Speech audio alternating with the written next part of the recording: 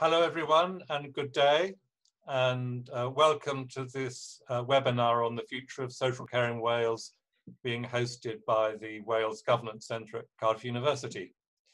We're delighted that so many of you are able to join us to discuss this, one of the most important issues for social policy in Wales over the coming years.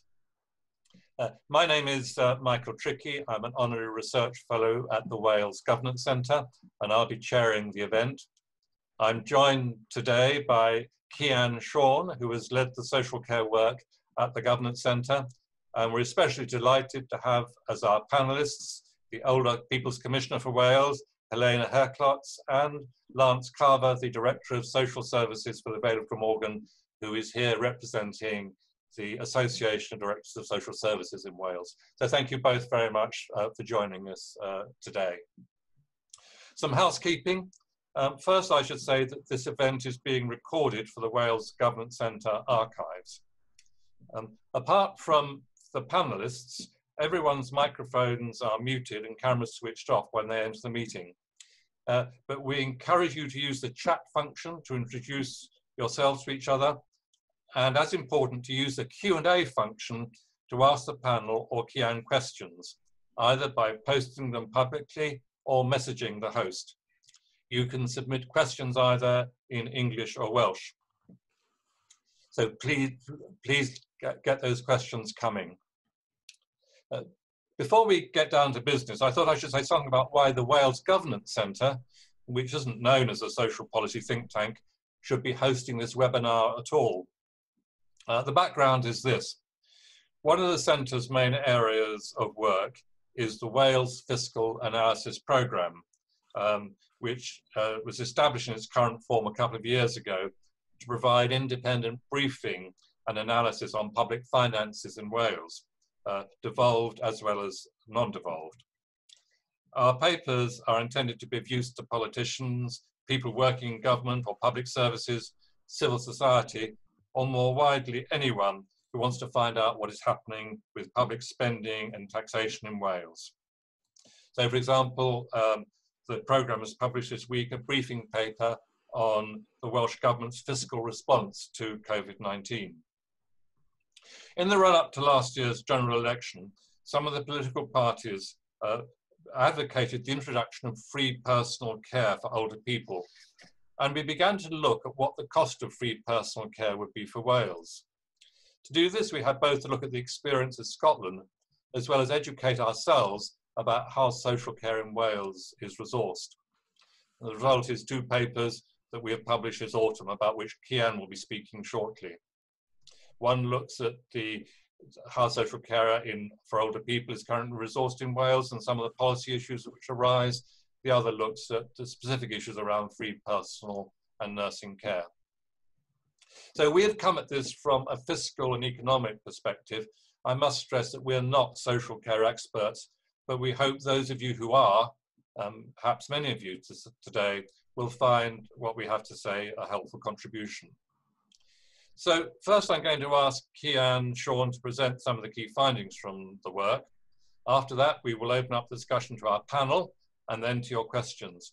So please put your questions down using the Q&A function. As soon as you think of the question, don't wait for anybody on any ceremony.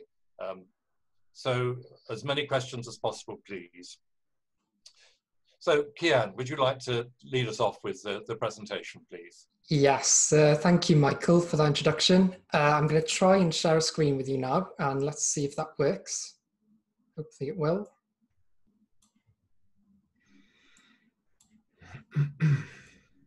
Cool, so I'm going to start with a short presentation on the findings from our recently published reports, looking at the challenges associated with resourcing the sector, and as Michael said, what lessons might be drawn if we were to introduce free personal care in Wales along similar lines to Scotland. Now, as I'm sure you're all aware, calls to reform social care are nothing new. But often when politicians talk about fixing social care, the focus is really on the arrangements governing how people pay for care. And though that is important, as we'll see later, it's perhaps only a part of the jigsaw. So last month in his virtual conference speech, Boris Johnson talked about fixing the injustice of care home funding by bringing the magic of averages to the rescue of millions. So alluding to this idea that a scheme where everyone contributes can mitigate the risk that any given person will be out of pocket when paying for care. Vaughan Gething put it perhaps a bit more bluntly when he said that if you want dignity, if you want quality in the care that's provided, you have to find a way to fund that. And if anyone has any doubts about whether now is the time to invest in social care, given the current state of public finances, Jeremy Hunt, the former UK Health Secretary, certainly doesn't seem to think so. As he recently put it, we were even more bankrupt in 1945 when we decided to sort out the NHS. So it's clear that there's cross-party acknowledgement of the need for reform. Whether that translates into political will to act is perhaps another matter. But any reform will have to grapple with more than just about who pays for care alone. In fact, in our work, we identified at least 4 key areas that future policy will need to grapple with. So I'll outline each of these in turn and then go into a bit more detail later. First is the need to address the level of resourcing required to deliver effective care services. The second thing that needs to be considered is the currently fragmented nature of care provision. Third, and I think this is something that has really been brought to the fore by the pandemic, is the extent of low pay within the sector, whether that reflects the value of the work being done, and what knock-on effect that has as well on recruitment and staff retention. And then fourthly, you've got the ever-present challenge of forecasting and meeting future demand, bearing in mind as well that people's preferences for different types of care or care in different settings may change or shift over time as well. But I'm going to begin by talking through this chart, which gives an overview of the way care is resourced in Wales and the different funding flows involved. And as you might expect, the picture is actually quite complex. This chart shows the estimated spending on adult social care in 2015-16. I should note that these figures also include spending on care for younger adults as well. But on the left, you have estimates of spending on care by the voluntary sector and spending on privately purchased care. But if we focus on the red bars, you can see that public funding on care involves 2 quite separate strands of funding that are not linked in policy terms. You've got, on the one hand, the non-devolved DWP benefit system, which delivers fiscal transfers to individuals to help with care needs, whether that's through DLA, PIP, the attendance allowance payments. And you've got the formal care services that are funded through devolved spending, mainly local authorities and the NHS in Wales. And I think a key takeaway here is that even though social care is a devolved function, DWP payments are also actually still a very important recourse for adults who are required to contribute towards their care needs. So it follows from that, any changes in eligibility or assessment for those benefits, that's going to have a real knock-on effect on the way people access care in Wales. And of course, since they are fiscal transfers, not all of it will be spent directly on meeting care needs, but much of it will, and some of it will also end up being paid to local authorities in the form of user contributions for care services. But actually, that's all just scratching the tip of the iceberg if you compare the spending to the estimated replacement cost of all informal adult care that's provided by friends and families. So that's basically the amount of money that you need to spend to purchase that care at market price. And I should highlight that, it is subject to quite a lot of uncertainty, but there are a couple of estimates that have placed the figure in the region of £8 billion on this. And that would be of a similar order of magnitude to the annual size of the NHS Wales budget. So I think it's clear that any strategy for reforming older adults care, it must recognise the key role played by the informal care sector and acknowledge the pressures that providing long-term care can put on family resources as well. And at the same time, if you do make changes to how people pay for care, whether it's free personal care or another policy, if you make those funding arrangements more generous, you might find that there's actually quite a lot of latent demand there as well. So I think it's important to keep this picture in mind.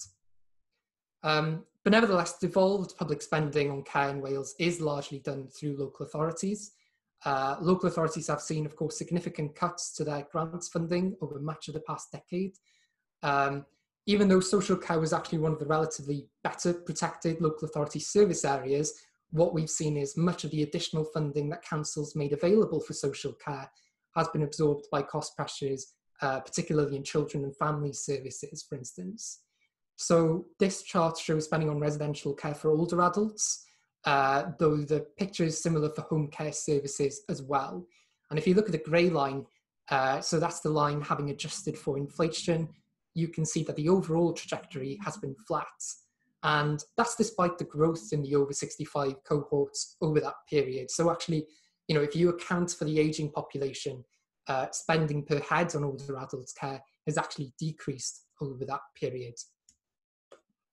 The second thing is that when it comes to the delivery of care, like the rest of the UK, that's done through a mix of private and public providers.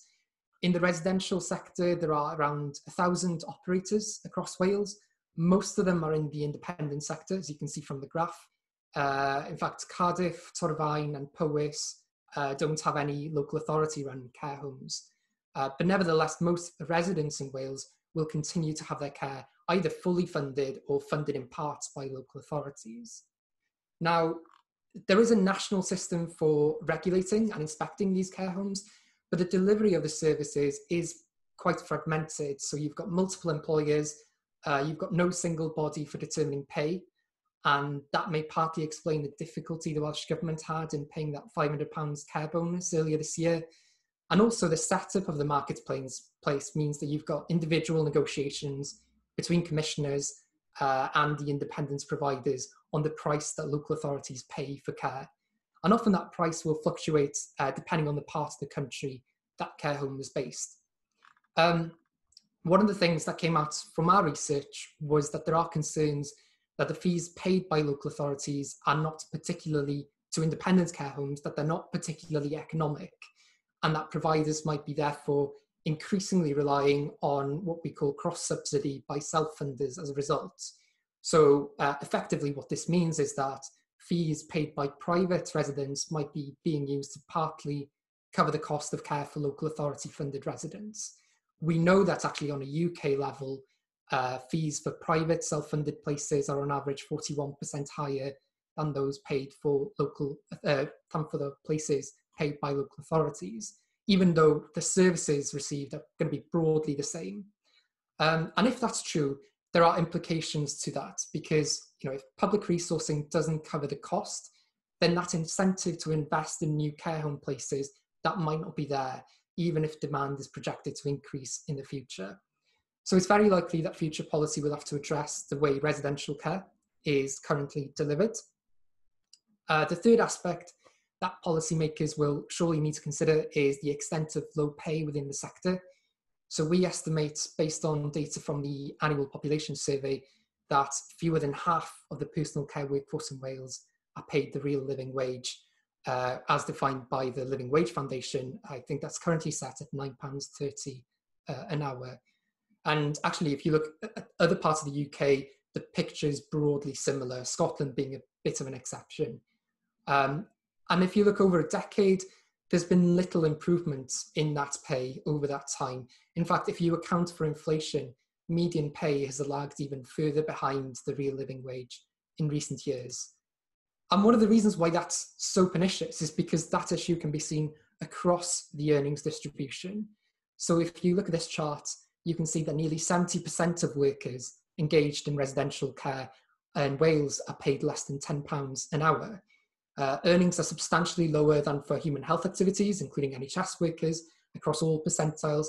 But even if you compare just with the service industry average, you can see that wages in the residential care sector are still much lower across that earnings distribution.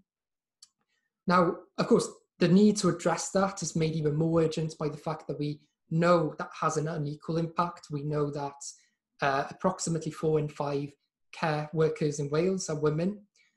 And I think a lot of the reason perhaps why pay is so low in the sector is because of the way society has maybe historically normalised caring as being unpaid work or something that happens in the household. Even today, that idea of caring as an activity that largely takes place outside the labour market, that's still very much embedded in public perception, I think.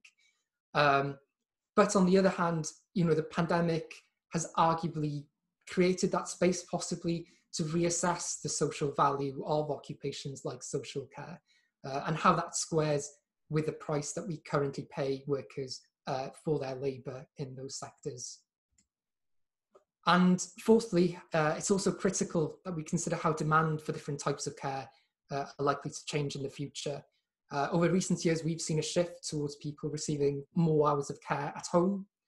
But one aspect where the provision of home care might be more difficult is for the very frail, or for instance, for those suffering from more severe forms of dementia. So this chart shows the growth in the number of older adults claiming attendance allowance for dementia. And actually, if you looked at the total number of people claiming attendance allowance in Wales, that's actually peaked in 2009 and has fallen since then. So if I was to plot that on this graph, that would be a downward sloping line. But as you can see from the red line, the number of claimants with dementia has continued to grow. And actually in recent years, that has outpaced the overall growth in the over 65 population. Now, admittedly, that can reflect a couple of things. It could reflect a growing prevalence of dementia, or it could just reflect improvements in the way we diagnose certain conditions. But in any case, I think increased prevalence or improved understanding of this or any other conditions, that could lead to additional demand for residential placements going forward. So that's why I think it's critical that our care system is able to adapt to accommodate demand, and crucially, demand for care in different settings as well. So one way that's been put as one way of reforming how people currently pay for care is to offer personal care for free to older adults. And that's exactly what Scotland did back in 2002. There's a couple of things I'd like to clarify with this policy, because I don't think it's immediately obvious from the title. But as introduced in Scotland, free personal care was actually not a universal entitlement. So in order to be eligible, you had to go through an assessment of needs conducted by local authority. And also, if you were receiving residential care, it doesn't cover the hotel costs or the hotel charges, so the cost of food and accommodation of the better off. And those hotel charges can account for up to 3/4 of residential care fees. So I think it's important to bear in mind that some people will still be making significant contributions towards the cost of their care under this policy as well. But when that policy was introduced in Scotland, there was an initial surge in demand. The numbers receiving public funds for home care increased by around 50% between 2002 and 2007. Though perhaps counterintuitively, the numbers have flattened out since then. The additional cost of providing free personal care then in Scotland is estimated to be around 480 million in 2017-18.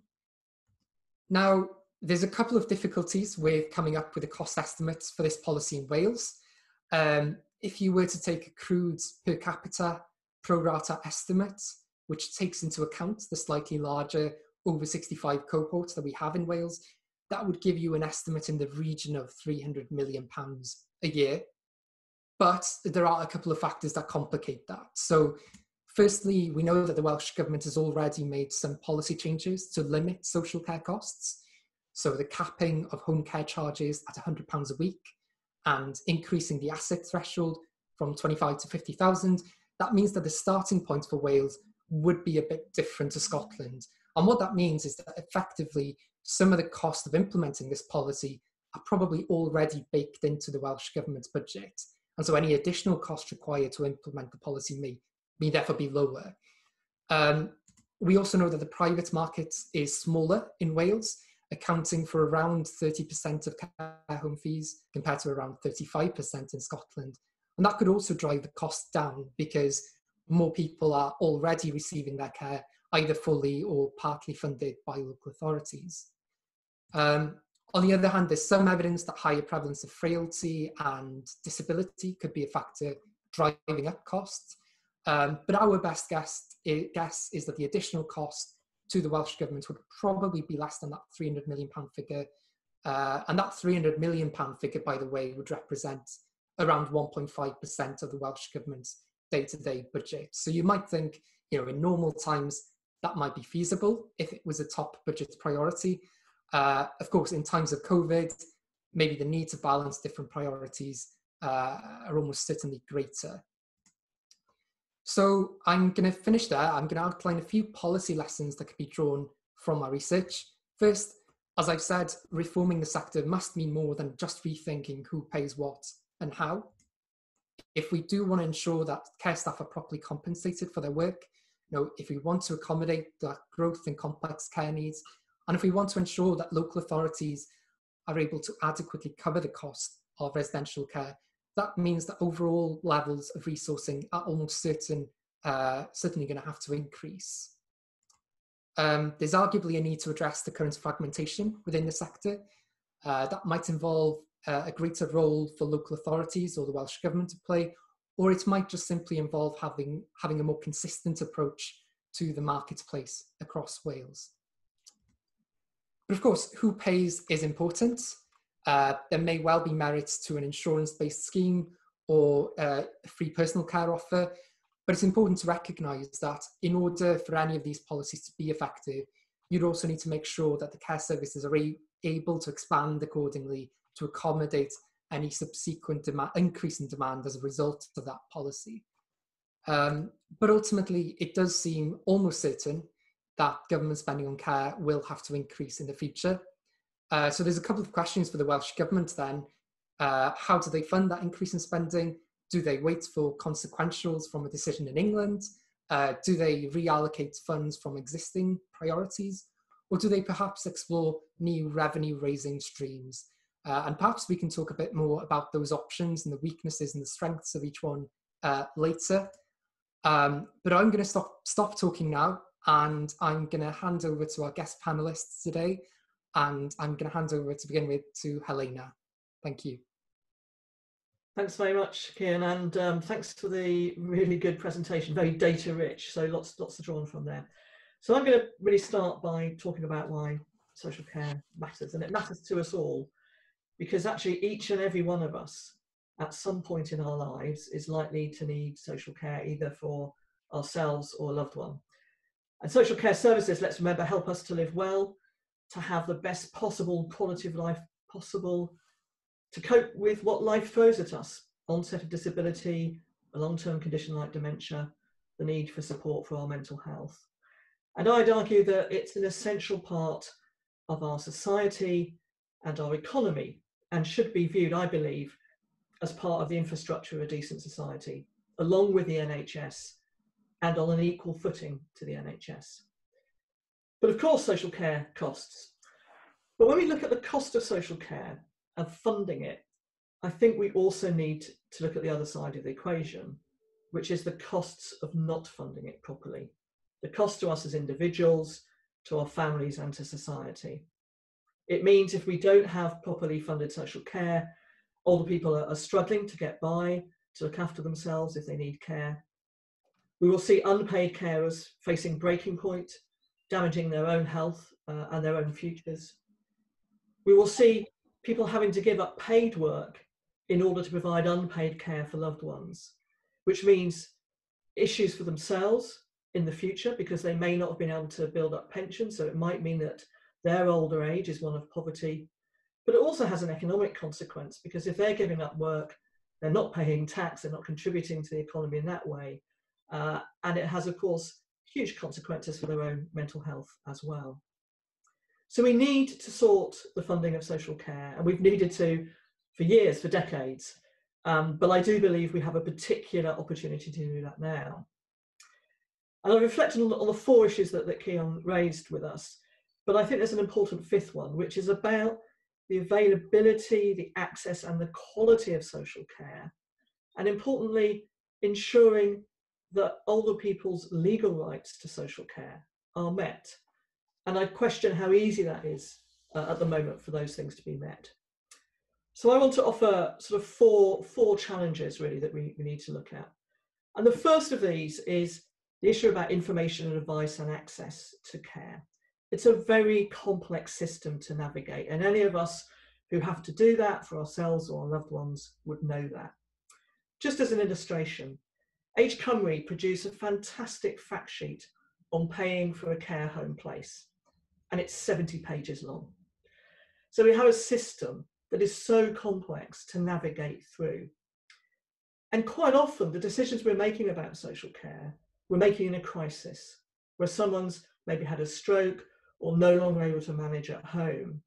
And navigating your way through a mixed economy of care is very difficult. You can't shop around in the way you might for normal goods and services. So is the market working well for older people? Well, I don't believe it is. We have a number of issues that are pretty fundamental.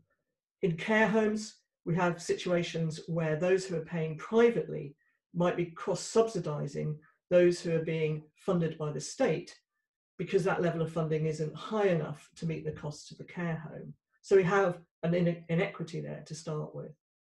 We have significant supply side issues. In other words, the supply of services and support that we need, that our older population needs, are not always there or in the right place or available. So we need a strategic approach to commissioning between and within the public, independent and private sector.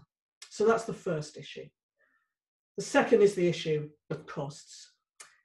From all the work I've done on this and talking with older people and families over years, many people actually don't know that social care is not free. They don't know that it's different from the NHS. And people are suddenly faced with a very complex and difficult system to navigate, and one which calls on their own resources. And it's also, I believe, a fault line between better integration between the NHS and social care, because one part of the system you have to pay for and one you don't. And if we're serious about better integration between the NHS and social care, we, I think, have to move towards free personal care. And there's also simply the issue of fairness. Is it fair that if you develop dementia or a serious illness and disability, you can face pretty well catastrophic costs just because you need that care and support? And as I said at the beginning, social care is something that all of us are likely to need at some point for us or our loved ones. So this has to be an area for pooled risk.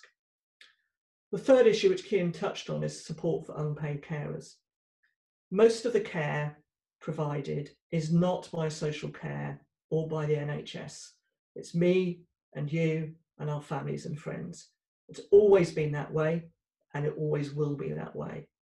But unless now we have a significant shift to better support for unpaid carers, there will be many hundreds, many thousands of people who really struggle to get by and who face enormous physical and mental health consequences for themselves because of the burden of caring.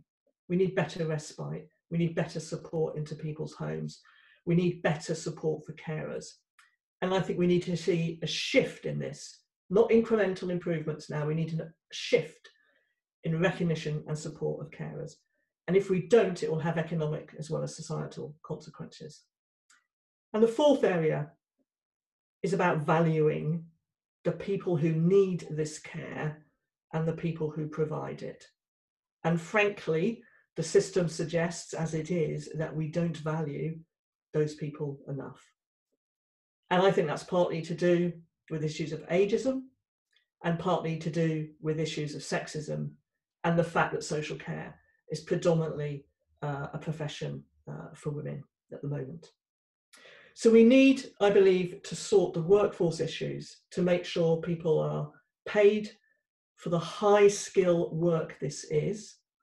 And we mustn't allow any debate and talk about low skill and low pay. This is a highly skilled area of work. We need to make sure that we fund the right models and types of services and support. And that must be led by what older people and their families tell us is important and tell us is needed. We have to have a system that at its heart respects and supports people's individual legal and human rights. And then as we build that, we need to put in place the funding in addition to enable free personal care to be provided with the cost of accommodation, board and lodgings, if you like, in care homes, and costs that you would face in your own home being met by the individual on a means-tested basis. Thank you. Thank you very much, Heléna. Lots to think about there. I'm going to go to Lance Carver now, the Director of Social Services in the Vale of Glamorgan, who has much responsibility for the operational side of how all this takes place. So Lance, your reflections, please. Thank you, Michael, and thank you, Heléna and Cian.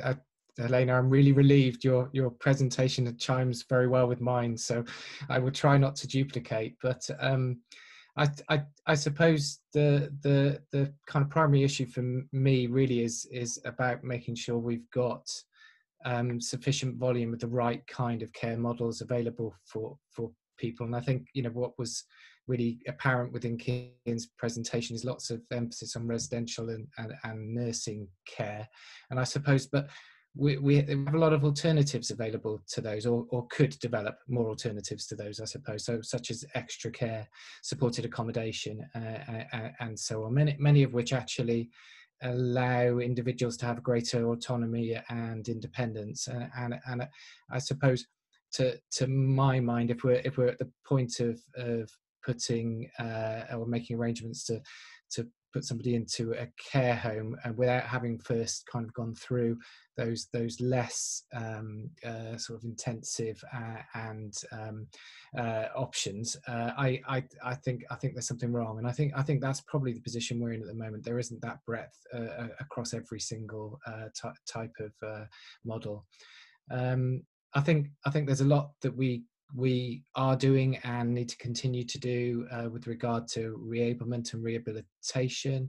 I think, you know, I think it was Heléna quite rightly said, a lot of people are making very, very serious decisions about where they're going to live and how they're going to receive their care at probably one of the most critically worst times of their lives. And I think the most that we can do to actually help people get their feet back on the ground and back to some normality, the better, and that our services need to concentrate on those. I'm sure Heléna will forgive me, but the issue isn't just older people. The issue relates across the entire care sector. Adults with learning difficulties have significant set of different models for how their care needs can be met, and I think there's probably a lot we could learn from there. I know we don't want to go too much into COVID-19, but one of the clear emerging areas of demand is to meet the mental health needs of the population, but most notably for children and young people. And that to me is a real concern at the moment. I suppose the other thing I want to talk about quickly was quality, and I think, you know, we rightly been highlighted variation in quality across the care system. There are some amazing services out there, but there are some that really have let people down at certain times. And I suppose the thing that I don't think is always aware in this kind of how do you describe it? A mixed texture of services is that actually it tends to come back to the local authority when things don't work as it should do. So the local authority would have been responsible for the commissioning of a placement, and so it would come back. I think in terms of the variation in costs for services, so I think Cian picked up in terms of that, and we certainly see that between local authority areas, but we see that significantly within local authority areas as well, and for different client groups and different types of accommodation. I think that is real. I think those costs are different. If you're setting up a care home now and you're having to buy land and premises and so on and get investment, your costs are going to be much higher than the business that's been running for 30 years and has fully paid off its mortgage and so on. So I suppose that the approach that we take at the moment is guided by Welsh Government through the Let's Agree to Agree toolkit. So I think there is probably growing consistency across Wales in terms of the methods used to work those different amounts out.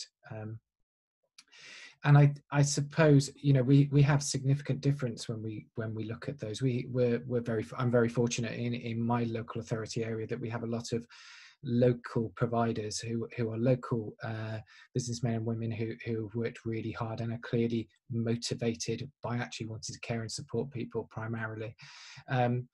We also have, in some cases across the entire care system, operations that I can't work out who owns them, and that are essentially responsible to multiple shareholders who seem to take significant dividends. That there seems to be a massive chasm between those two in my mind. And I think the other thing I was just going to reiterate, I suppose, was a point that I think Cian made in relation to any changes driving behaviour and demand. We saw that significantly when the cap for non-residential charging was introduced. It brought huge numbers of people into the local authority to have their care arranged when they were previously managing those arrangements independently. And so I suppose any changes that we would make are likely to have a similar effect on the different areas that we would need sufficient volume for. And I was really pleased that Heléna stole my thunder for the next bit, but the bit about the kind of integration between health and social care and the significant divide that having one service provided freely and another one provided being through charging is huge and cannot be understated. So I think we hear a lot of drives for pooled budgets, single arrangements, and so on, while two separate systems exist, and individuals require that individual assessment, because to them as an individual can have a massive difference as to whether they pay for their care or not, so whether it's funded freely by the NHS or has to be paid for to the local authority. We still have to make those determinations, and so actually any pooling of budgets is an illusion, because actually it always comes back to it has to be paid by one or the other through a clear legislative and assessment process. So the idea that we may get to a point that was no longer needed would, to my mind, really enable us to operate as a far more integrated service. And I suppose the final point I was going to make, because I suppose I'm aware that you know some of this probably could lead people to think that actually a national system is required, that will somehow make this equitable across the entire country in terms of how costs are evaluated and paid. Is that almost every guidance document I have received from Welsh Government in the last 10 years has pointed to locally driven community-based solutions, where the individuals who is receiving the service gets to focus on the goals and outcomes that they want. I really fear that the more we centralise, that the further it would push us away from that position. And so I think I'll probably stop there, because I've probably said enough.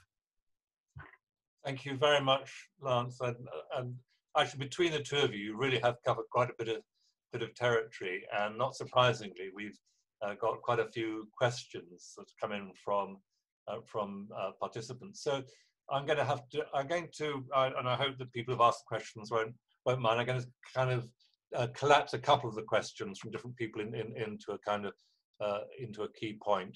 I want to start off with some comments from Steve Martin and Gary Gibbs, who are really getting at the same sort of issues. We've been debating the financing and reform of social care for many years, and actually the progress has been limited.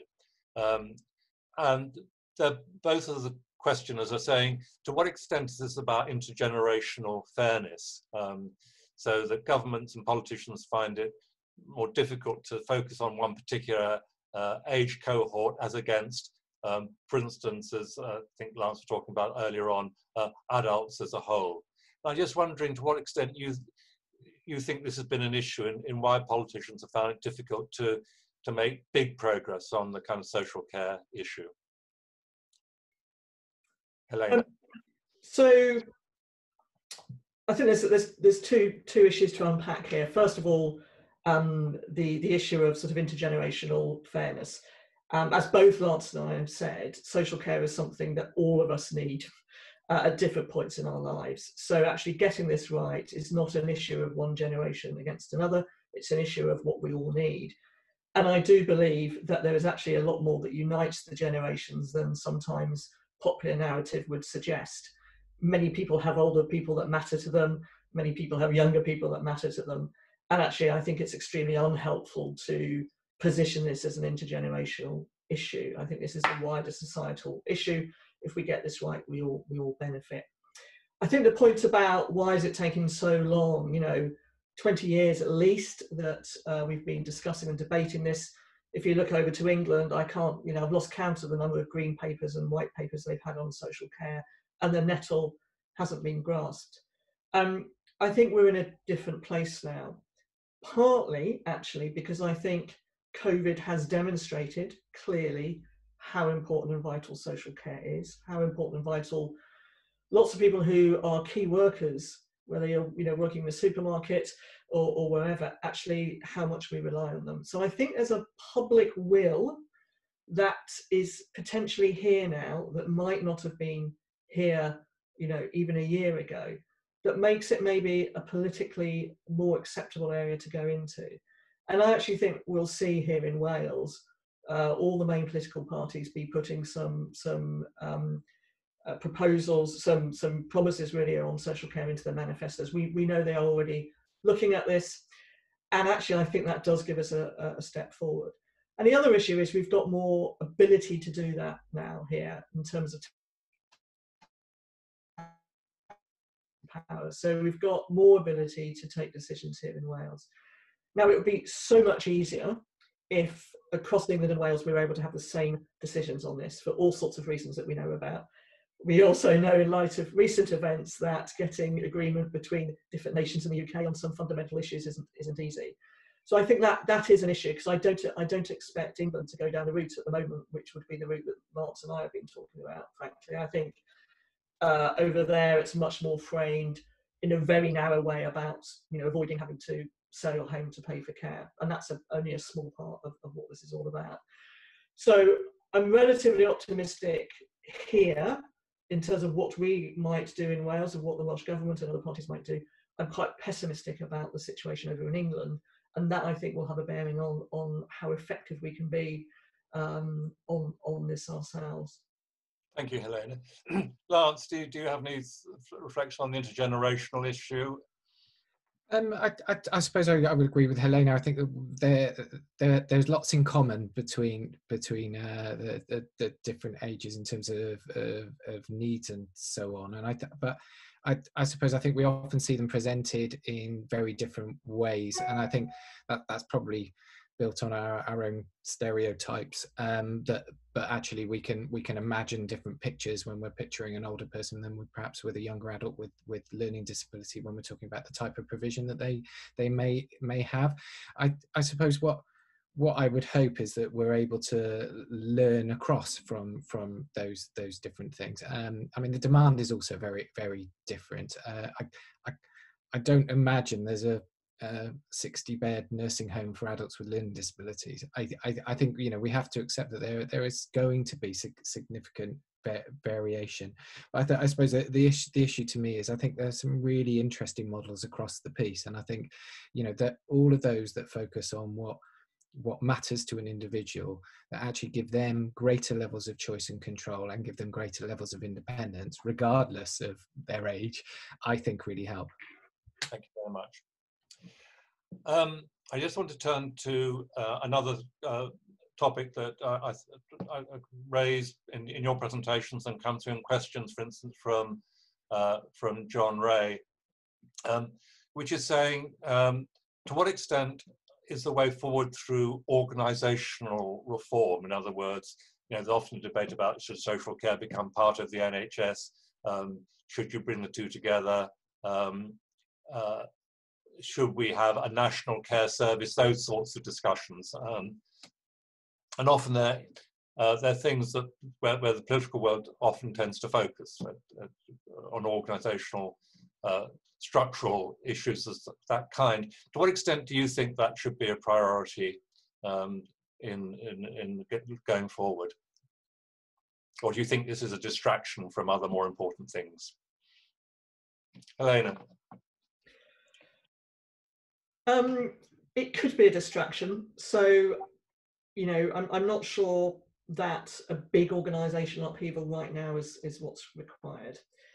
I think if I look at where there is effective social care services and provision, it's often about leadership and about cultural organisations and how that is done. So I think the right sort of cultural approach to social care is actually incredibly important, one that is based on rights, about respecting people's rights and working with them. I do think there's an issue around the way in which social care is viewed and the priority that it's given. So one thing I think would help actually, which is an organisational thing and something I put in my recent report called Leave No One Behind, is I think we need a chief social care officer in Welsh Government.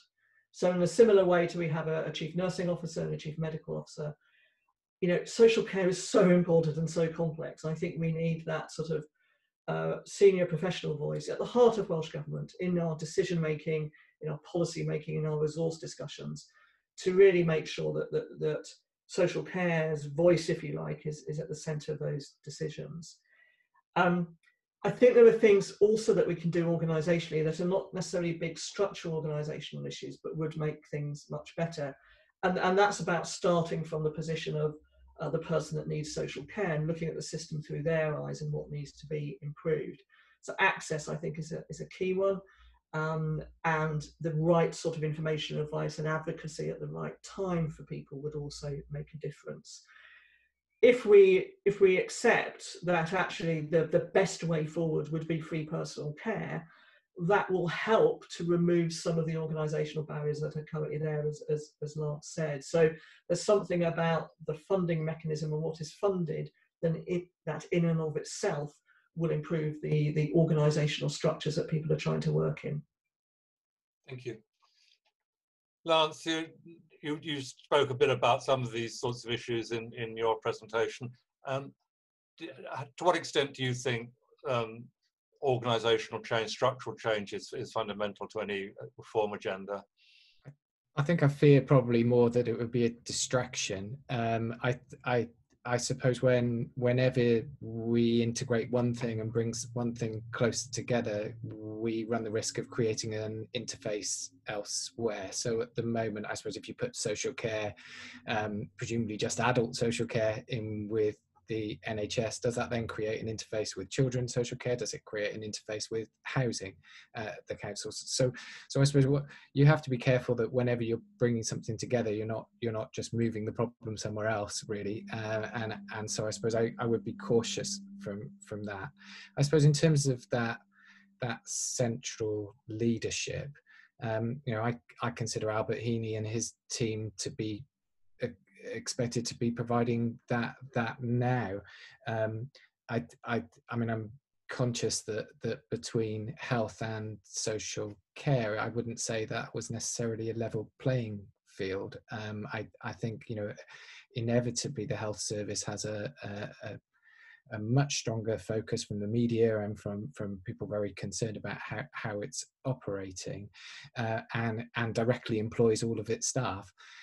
Because social care, commissions staff from a wide variety of independent providers, as you've described today, I don't think it's necessarily seen in that whole context. I think it tends to be seen as just local authorities and their social work staff and so on, whereas it's clearly much bigger.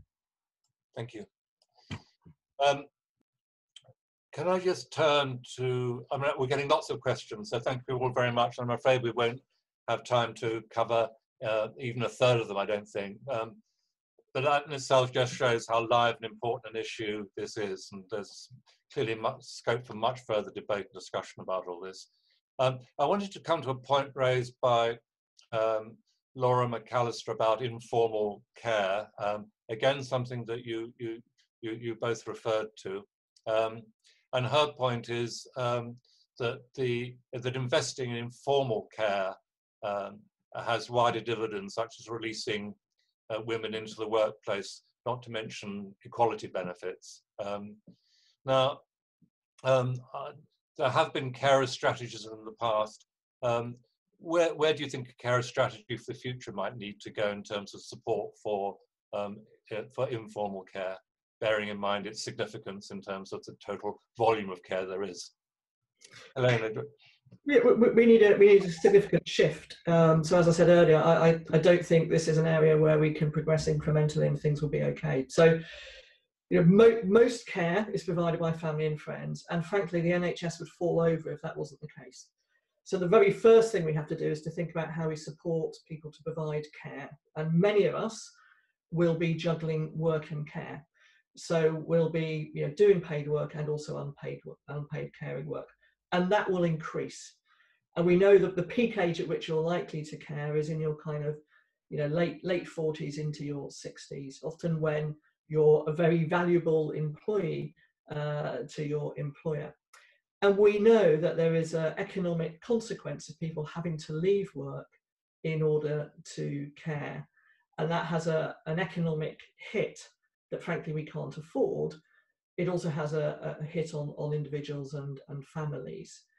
So unless we significantly scale up the support for unpaid carers, we will face a worsening situation, and we will also face knock-on consequences for the NHS.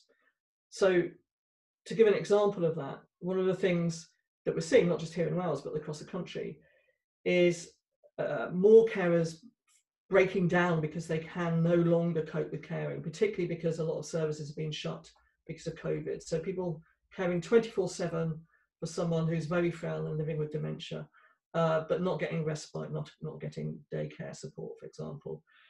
And we can see the consequences of that, where you can have two people going into hospital. So the carer breaks down, so has to go into hospital, but the person they're caring for then has to go into hospital as well because the carer isn't there. So these are real human costs and real costs to our economy if they're not sorted. So the Welsh Government is consulting on a new carer strategy. It has an opportunity to really reset the level of support and awareness and funding that goes into supporting carers.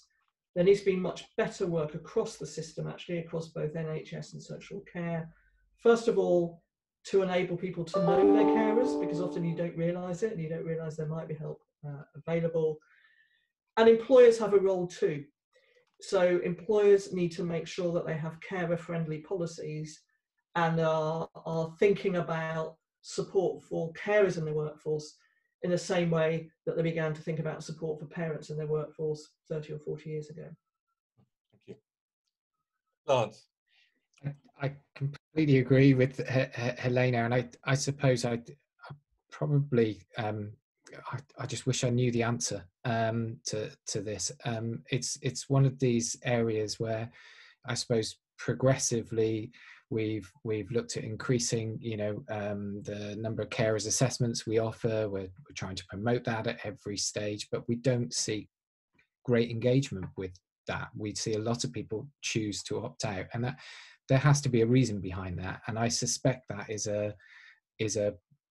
would require a wider system shift. If I'm honest, I suspect people think I'm not going to get anything, it's not going to help me to go through this process, and actually the person I'm caring for is getting what they need, so that will be okay, and I'll muddle on.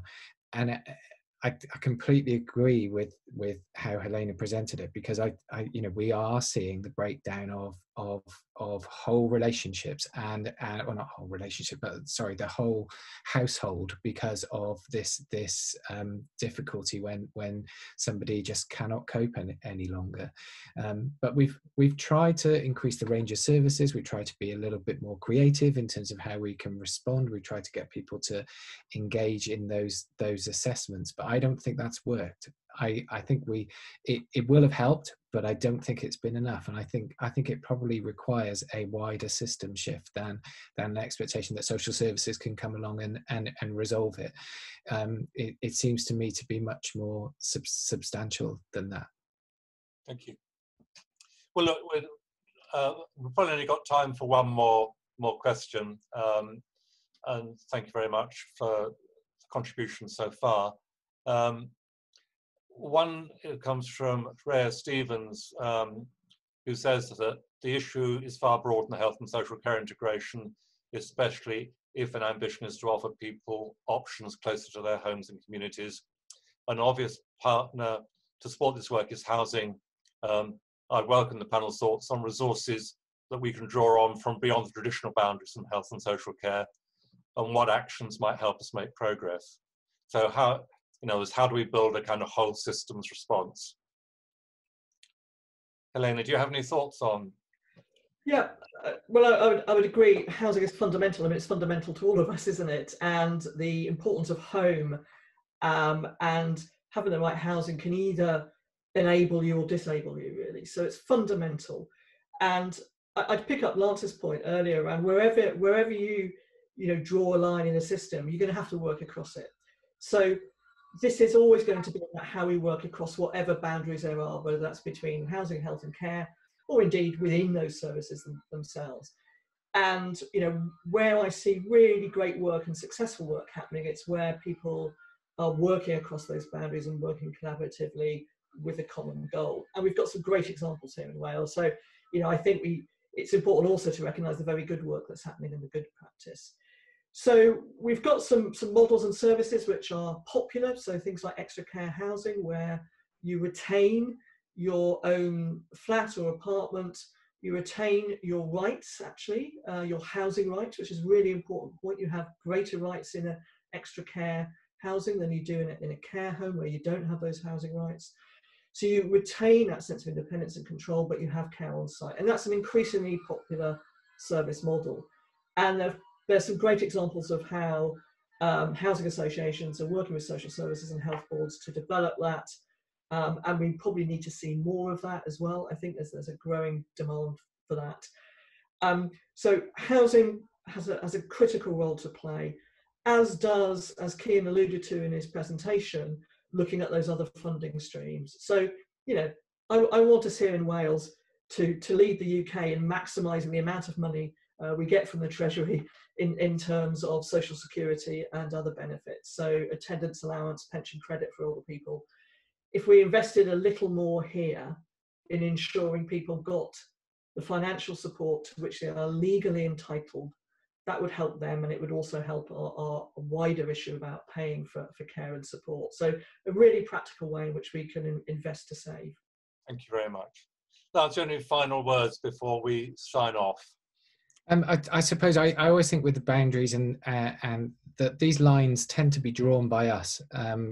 And actually people don't want those lines, but we do this all the time. We compartmentalize and have different departments and segments and so on. And so I think we have to recognize that, and actually it's our job to make sure that those lines are very blurred and sketchy, and that we can just move through them. I suppose I just reiterate the point I made earlier, is that by keeping it local, we've had really incredible innovative ways of delivering services. There are lots of other partners we can work with, community libraries, other public services. We've worked with the fire service and so on, have been really helpful. But I suppose I need to mention the voluntary sector, which I don't think has really come out today. And I think some of the work that they do is absolutely incredible, and it keeps them from the statutory sector. It keeps individuals from the statutory sector. It enables people to be independent and actually contribute and feel worthwhile and part of a community.